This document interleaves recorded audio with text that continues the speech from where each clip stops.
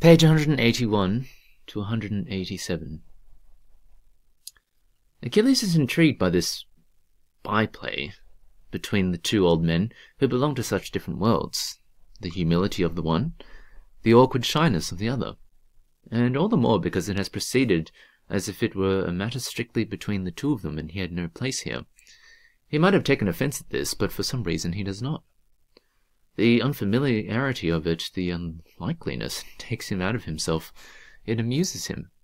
Alcimus, he says, take this good fellow out and see that he is fed. Let him have feed as well for his mules.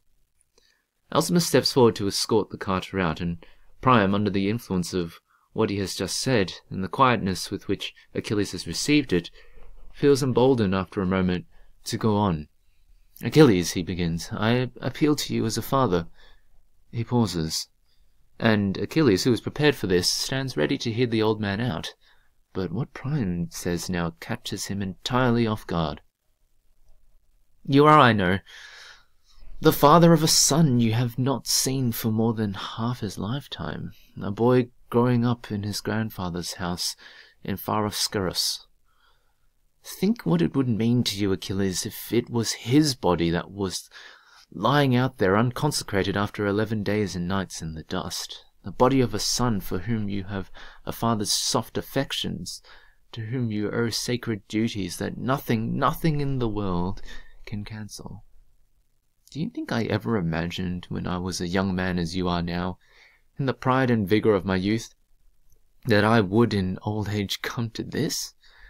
To stand as I do now undefended before you, and with no sign about me of my royal dignity, begging you, Achilles, as a father, and as one poor mortal to another, to accept the ransom I bring and give me back the body of my son.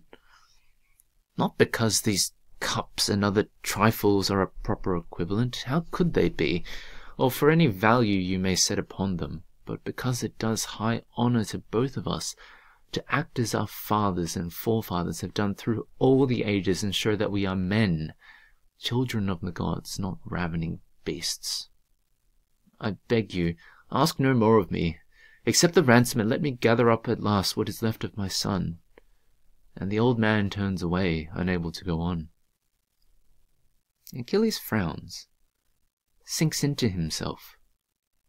Priam's evocation of the boy Neoptolemus has touched a sore spot whose ache he has long suppressed.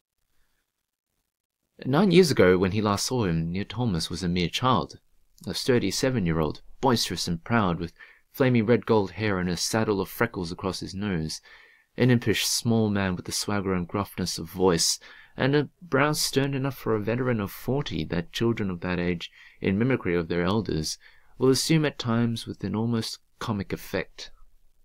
And now he has tried to picture the grown youth of 16, hard-bodied and full of manly resolution, already eager to prove himself, already urging his grandfather, Lycomedes, to let him leave his tutors and the exercise of the palestra, and set sail for Troy, and take his place at last at his father's side as one of his fearsome myrmidons.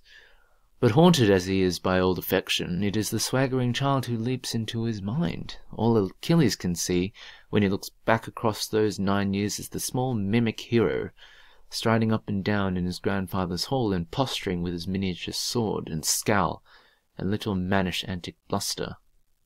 But Priam has recovered.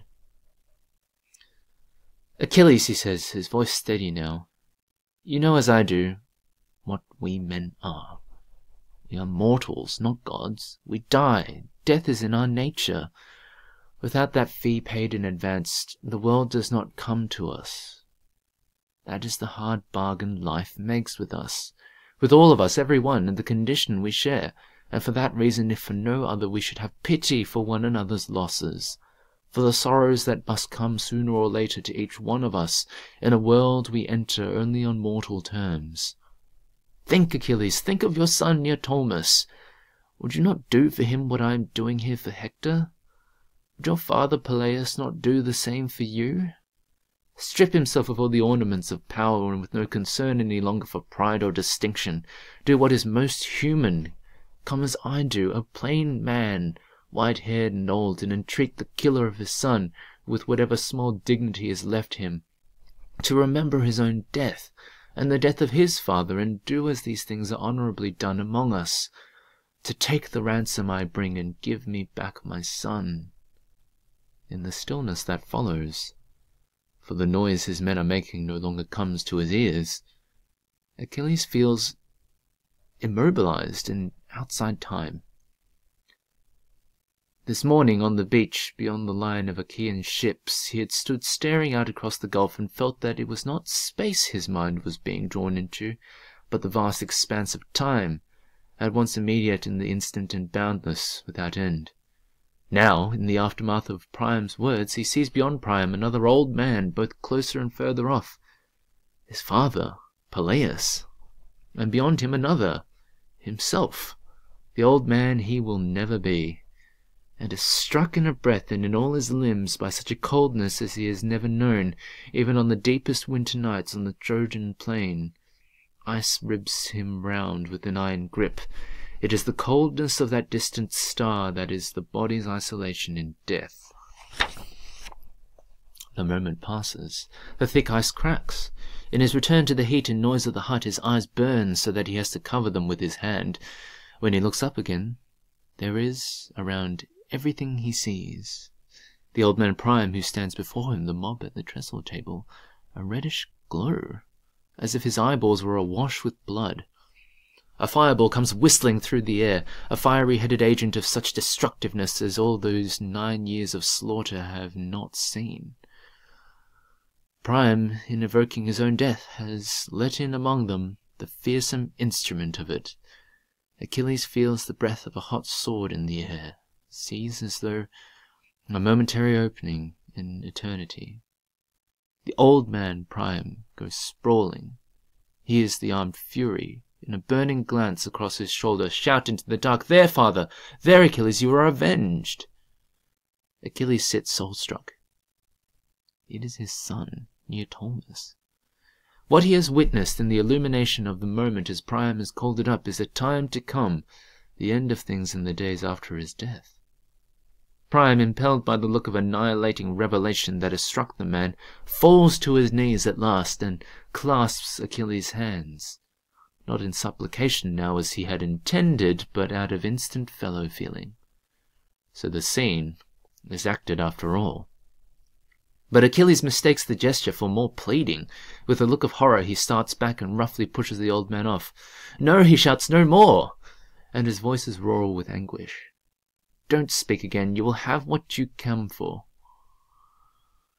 He ignores the sob that comes from the old man and rejects the attempt to clasp his knees. "No more, please. When Hector's body has been washed and prepared, we will eat something together and you can rest. Till then my attendants will see to you." And he offers the man, who seems suddenly too weak to get up without assistance, his hand.